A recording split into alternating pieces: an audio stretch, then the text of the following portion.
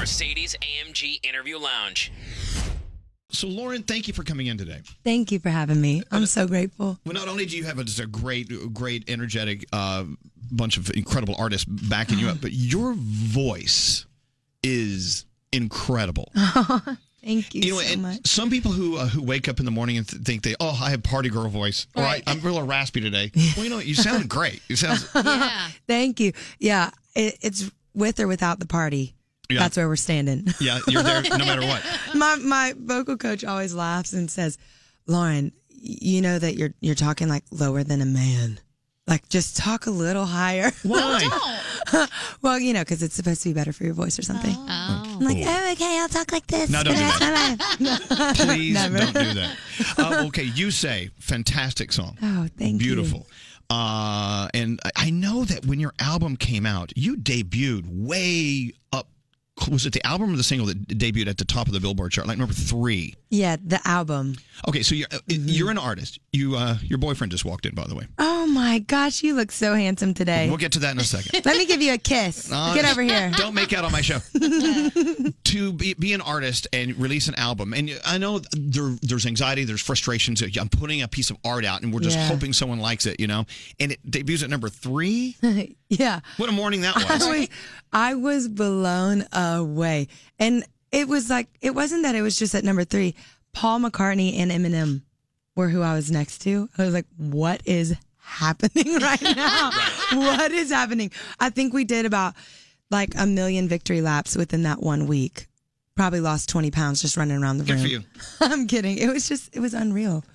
And if you're a fan of American contemporary Christian music, you are very familiar with Lauren Daigle. Here's my issue with saying the category of American contemporary Christian or the category of hip hop, or we put music into these corrals. Yeah. And for instance, the station you're listening to right now isn't a corral; it's a format, which I totally don't believe in. I hate that. That's why we love having country artists up here, having you here today.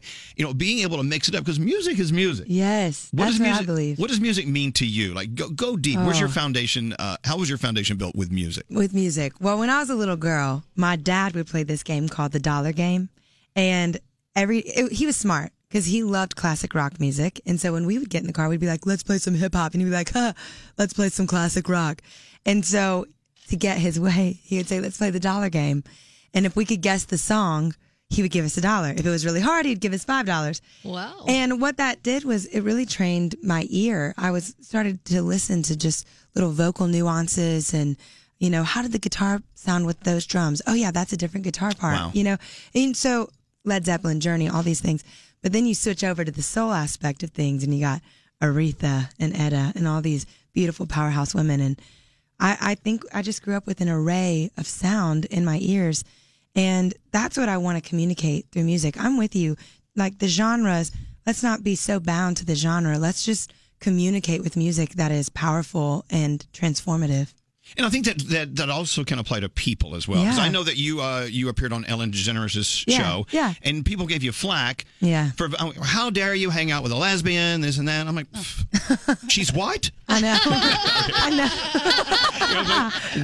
What? Wait, nobody told me this. No, what? No, but you so brilliantly came back and said, well, here's my feeling. Yeah. About corralling people into these, you can or cannot connect with them.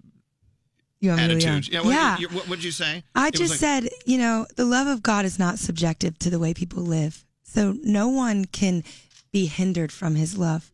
Why would I do that? In life, in the Bible, in the gospel, from what I've read, he never separated people. That was the Pharisees, if you go back to it. Right. He always said, my love is for everyone. So I don't think we should build walls around who God is capable of loving and who he's not. And so that's kind of my viewpoint. When it comes to life, I just see people as people. I just want to love people like people. I want to give them everything that they need and truth that they need. And so it's true. God loves everyone except for this guy here, Scary. Oh, Scary. Hello. How you doing? You don't look very scary, though, so I'm confused. Well, he misspelled it. By the way, if you're just turning us on, Lauren Daigle is here. She just gave us a tremendous performance. Speaking of, Carl Lentz has sat in this chair many times. Absolutely. Wow. He's a friend of our show. Okay. And I love the fact that we can talk about anything and everything on our show, including spirituality, including the love of Scripture, this and that. Yes. And I'm not embarrassed to do it. No. But some people get frightened. It's like... How my dare they gosh. talk about something that could be good for me? Yeah. Isn't that weird, Totally. the world we live in? Yes. The 3-letter word can be like 20 letters. So I was watching Lauren Daigle online yesterday, and she introduced us to her new boyfriend. Here's what it sounded like. Yes. Breaking news. We're in New York City. I have a boyfriend. We swipe, and there's Mr. Potato Head. Oh, and he's in the studio with us today. You Look look at that. so good. Look at that hair. I know. mean, We're gosh. rocking like the backwards mullet. You like that? Do you rely on social media a lot to stay connected with your fans? Yes. Yeah. Yep. That is definitely one way. The other way, I love, this is so funny, but we do Q&A. And typically, you know, artists are like, oh gosh, this is the place. I'm like, ugh.